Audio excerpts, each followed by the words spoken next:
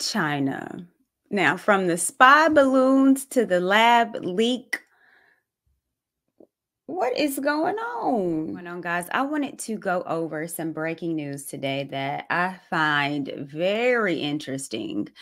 And not only interesting, but I think it's a win, an unfortunate win for people like me that are called a conspiracy theorist and don't believe everything the media wants us to believe, because we all know that majority of them are puppets.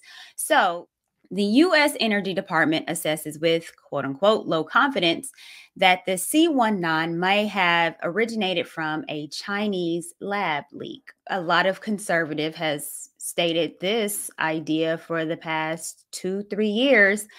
But of course, they debunked it. And on Facebook, you got it covered and said the fact check, and it's been debunked.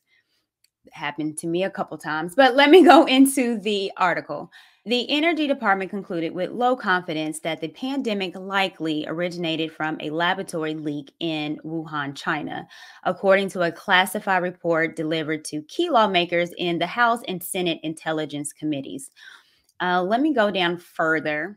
Senator Dan Sullivan, a Republican in Alaska, on Sunday, which is today, called for an extensive public hearing if the U.S. intelligence community conclusively determines that the pandemic linked from a Chinese laboratory. Asked on NBC News Meet the Press about what the consequences should be if the U.S. makes the determination and then discovers it was covered up by Chinese government, Sullivan said that lawmakers must first have a public hearing on this and really dig into it.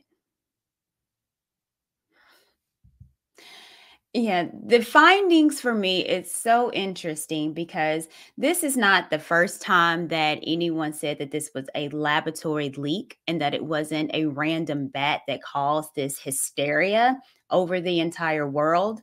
So I'm going back into old articles, and this one was in Forbes back in 2021. The Wuhan lab leak hypothesis is a conspiracy theory. It's not science. It's just those crazy people that believe that there's always something more that the media do not, will not, won't ever tell you. So a few years back, China did slam the idea that it was a lab leak. The World Health Organization stated this back in 2021. And it also, I do believe the FBI also stated that it was probably a lab leak that caused this pandemic. And China went off. Let me go through this article. The lab leak theory is totally a lie concocted by anti-China forces for political purposes, which has nothing to do with science. That we always supported and participated in science-based global virus tracing, but we firmly oppose any forms of political manipulation.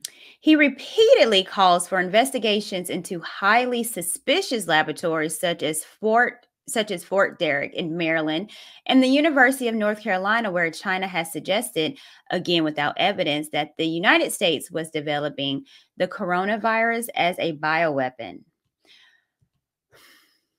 So you mean to tell me that China slammed the World Health Organization for saying that it was probably a lab leak in China, but has the audacity to try to blame it on the U.S.? And then with the new breaking news today that it's probably a leak in China, what in the world? Now, China. With these spy balloons and now still coming out that this was probably a lab leak, what's going on? What y'all got up? Looking very sus.